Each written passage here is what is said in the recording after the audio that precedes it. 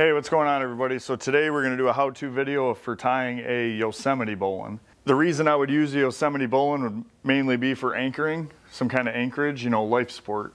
The Yosemite outside of a running bowline makes it life support. So we start out by tying our standard bowline. Come around here, drop it back through, and I try to leave the tail a little bit longer.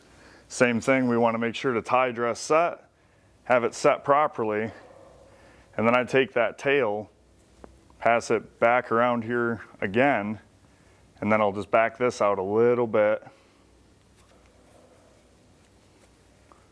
and then cross this on there.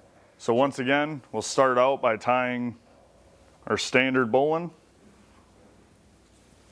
Come around the back here, pass that back through, and then I cinch this down, tie dress set, just to make sure that I'm going to have it dressed properly. Pass the tail back around again.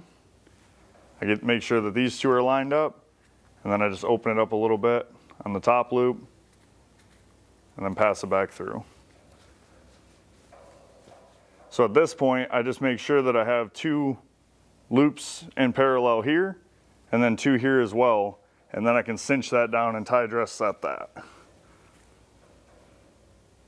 Hopefully you enjoyed the video. Make sure to subscribe. Check us out on Facebook, Instagram, YouTube, bartlowman.com.